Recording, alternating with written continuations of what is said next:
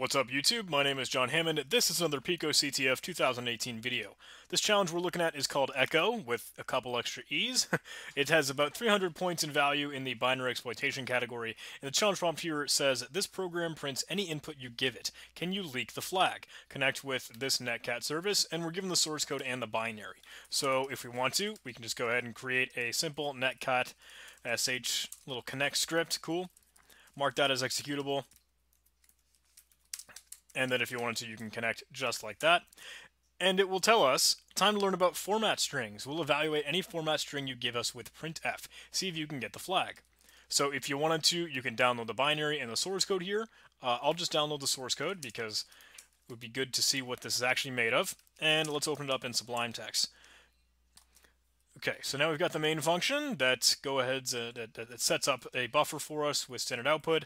We'll read in a buffer, we'll actually read in the flag, get the flag pointer, etc. And it looks like it will set the effective user ID so that way it'll be able to read the flag file on the actual shell server, because they're going to use that to only be able to access the file if you were to log in through this binary. So then it goes ahead and, wow, I can't seem to say those words today.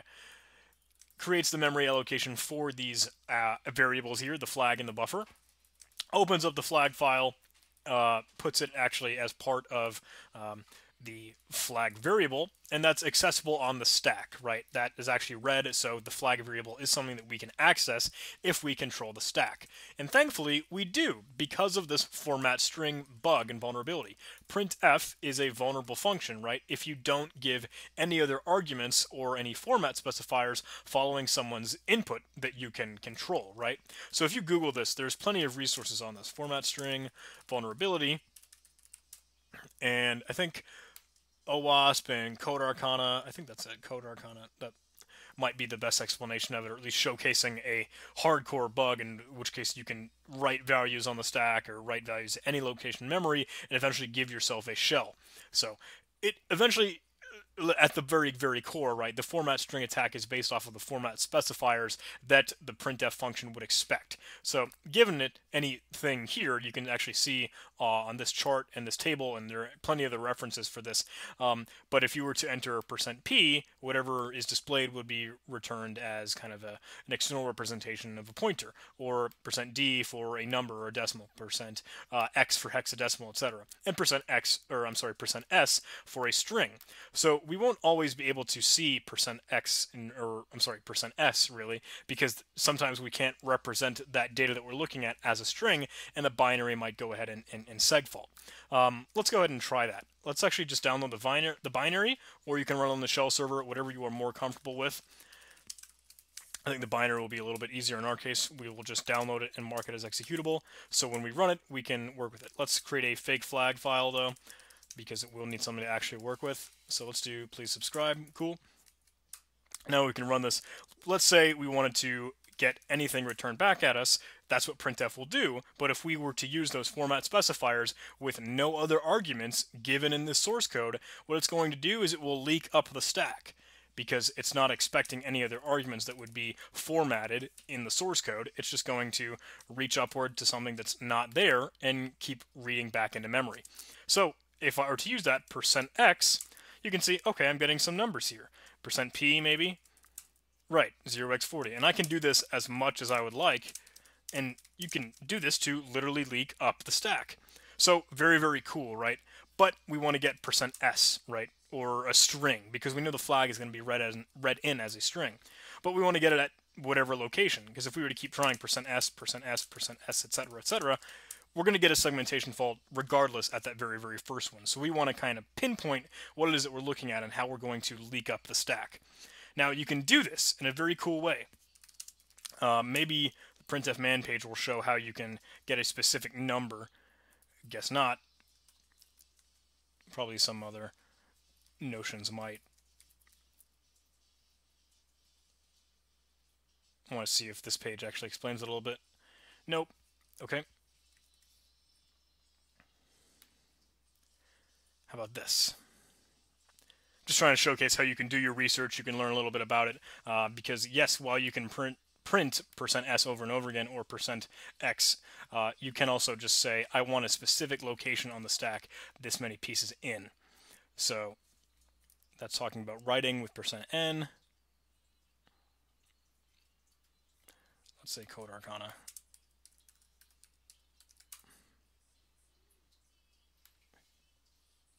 This is the article that I was mentioning earlier that just talks about how you can take advantage of this to fully write onto the stack, write in the memory, and then essentially get shell. So super cool. But what I wanted to showcase is how you can say, yeah, I want a specific position, maybe 10 characters in. So if you were to reach the 10th argument of printf, or whatever the case may be, you would use the % there. % before the number, and then a $sign following, or just preceding the format specifier that you actually want to use. So I could run this again, and we saw 848647 on the third %x. So if I were to say %3 $x, now will only be returned this. So awesome, we can take advantage of this now to leak out potentially all the strings. So let's write a loop or write something that will actually do this for us. I'll create a Python script that will handle it because we are going to be connecting to the remote server so we can actually get the flag. Let's do from pwn import everything, context.log level equals critical, so that way we don't get that annoying connected and connection ended stuff. So let's do remote host and port, and we'll say s can equal that for our service or a session, and we'll say host and port is equal to cat connect. Go ahead. Do I have xlib yet? I don't think I set it up. I did. Excellent. Heck yeah. So host will be that string here, and port will be the number following it. Now s.close, once you're connected to it, we'll do s.receive until that prompt here. Let's print all that out. And now when we run python ape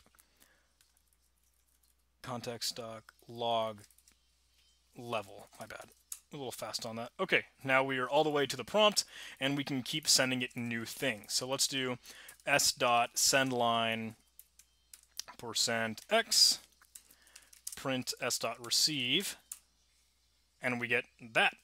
Okay, so we've got the response. Let's say if we wanted it to be %s, we can print this, but we get an error. So, okay, is that s.receive returning to us? We can say if timeout, or how about, let's set this as a variable right here. Let's say response is equal to this. If timeout in response, or how about dumped core is probably better. Then print segfault. So we know, okay, we're getting a segfault on this. But let's say we wanted the second string. Else we can print what we receive. Okay, now we're getting some interesting things. Let's loop this, right? Let's go ahead and keep repeatedly connecting, because who knows if we get a segfault or not. So we will want to continually increase our incrementer here. So let's just say string of I, and we'll do for I in range, how about 10? So 10 characters up the stack. We'll keep leaking and building those out. And let's see how we do. Segfault, etc. And we got picoCTF, format strings are dangerous. So if we wanted to see what position that was, we can just print I. And let's actually do that before everything, because if I use a comma there, it won't give me a new line, but everything else will. So at the 8th position, picoCTF will give us the flag. 8th position up on the stack, we'll get that information there. So if I were to do that with manually, right, connect, and I use %8 $s, we are leaked out the flag that we saw on the stack because of fgets, and they read it earlier. So that's it. That's awesome. That's how we can do it. Let's go ahead and just carve that out now. Let's do a simple get flag script. Echo this into connect. We'll probably want single quotes here so we don't get. Is it going to keep doing? Is it going to keep connecting over and over again? Because otherwise, I want just a head tech or grep pico. How about that? Yeah, it's going to keep connecting over and over again. So that's silly. We can have our Python shell do it if we wanted to.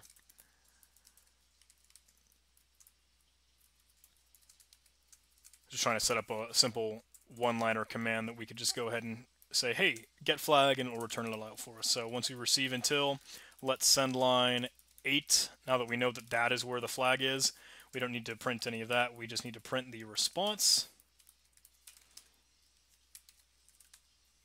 Python ape, and just like that. All right, let's go ahead and strip out all of that, all the new line characters that came from it.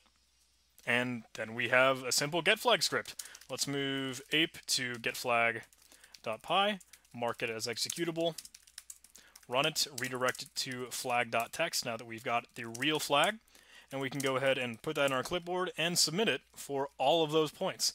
So I hope that was kind of cool. Hope that was kind of interesting. I think that's an interesting technique. Whenever you see a format string vulnerability, you may as well start climbing the stack and just ignoring the segfaults and just trying to see if there's any interesting strings you can read out. So, in fact, if we wanted to, let's actually keep working with that. Well, now we don't have an ape script anymore, but let's just say ape.py again. And let's bring this up to like maybe 100 or whatever we want to go ahead and leak out. We can keep running this until we see interesting strings, like, who knows, the environment variables in the box that it's running, or anything else that you might find valuable on the system. So I think it's always a good idea to try and leak up the stack as much as you can whenever you're given a printf vulnerability. So yeah, see, now you can see we're leaking out the environment variables that are set for that shell. So very, very cool thing. Maybe some people will hide valuable information in that. So just things to know when you're looking at a format string vulnerability. Alrighty, thanks for watching, everybody. Before I go, I did want to give a quick shout out to the people that support me on Patreon. Thank you guys so much. I cannot say it enough. $1 a month or more on Patreon will give you a special shout out just like this at the end of every video. No, it's not a lot, but hey, maybe get your name up in lights for a little bit. Just a little quick, good, warm, fuzzy feeling at the end of each video. Warm your heart up or stuff like that. I'm grateful for it. If you do whatever good Samaritan deed to help a dude put food on the table, thank you, thank you, thank you. $5 a month or more will give you early access to everything that I release on YouTube before it goes live. So I'll try and pour the videos that I create once I have things recorded into a shared Google Drive folder. And that way, when my content is complete, it's all ready and recorded. Normally, I'll have YouTube schedule them a couple days in advance if I've got a lot of stuff backlogged and ready to roll. If you want the content right when it's ready, right when it's warm, right when it's hot, that's the best way to do it. Just $5 a month on Patreon, and I am very, very grateful for your support. If you did like this video, please do like, comment, and subscribe. Join our Discord server, link in the description. It's a cool community full of CTF players, programmers, and hackers. And hey, I hope to see you there. Hope to see you in the next video. I love you. Talk to you later.